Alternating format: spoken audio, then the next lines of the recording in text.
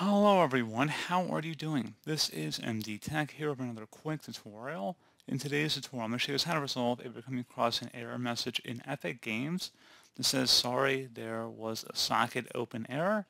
So this should hopefully be a pretty straightforward process here, guys. And without further ado, let's go ahead and jump right into it. First thing I recommend doing would be to check the Epic Game server status. So open up a web browser of your choice, and I'm going to have a link in the description of my video here, guys, to the Epic Games server status check. This is directly hosted on epicgames.com. You can go directly to the game publisher here, and it should tell you what the status of all of their systems here are. And if you're still having a problem after a couple minutes, I would consider refreshing the page here and just make sure the status has not changed. It may take a couple minutes in order for errors or issues with the servers to show up here. And you may want to consider expanding a little plus sign next to each service just to make sure that everything is operational. So pretty straightforward process on that front, guys. And honestly, if there's any issues in here, there's really nothing you can do about it except just giving it some time and just be patient, and then it should be able to resolve itself on its own. Something else we could try here as well, if you're still having a problem, and maybe you're having problems with other websites as well, is just to reset your network settings back to default.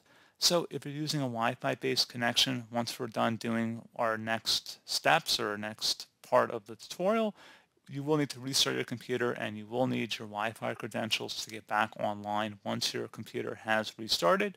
So make sure you have them nearby before you proceed with the next step of this tutorial. So once you have them, go ahead and open up the search menu, type in settings, best match, come back with settings, go ahead and open that up. On the left side, you want to select network and internet.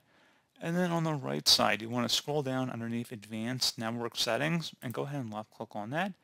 And then underneath more settings, you want to select network reset, reset all network adapters to factory settings. So this will remove and then reinstall all of your network adapters and set other networking components back to their original settings. You might need to reinstall other networking software afterwards, such as VPN client software or virtual switches. Your PC will be restarted. Go ahead and select the Reset Now button. Are you sure you want to reset your network settings? Go ahead and select Yes. And then go ahead and close out of anything that's currently open on your system and go ahead and restart your device.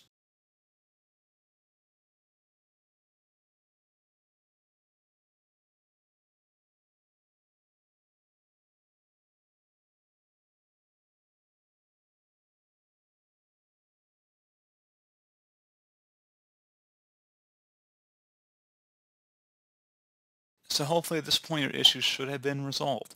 So as always, thank you guys for watching this brief tutorial. I do hope I was able to help you out, and I do look forward to catching you all in the next tutorial. Goodbye.